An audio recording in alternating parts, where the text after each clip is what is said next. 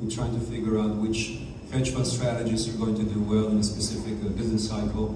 So we really have to look at the top down and we have to look at bottom up. But if you have a hedge fund, what do? You want to be a hedge fund from 10 years ago, or you want to look at forward. So if you want to look forward, you have to look at many LLMs. You have to hire data scientists. So hedge funds are kind of embedded into this world of fintech.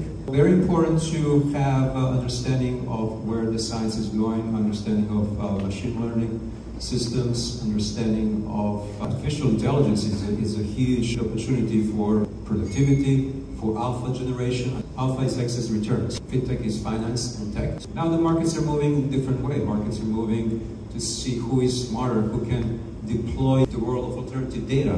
What's alternative data? Alternative data is a way to find alpha. As investors, we're always trying to improve our processes. We're trying to improve the way we're thinking. We want to be faster than others.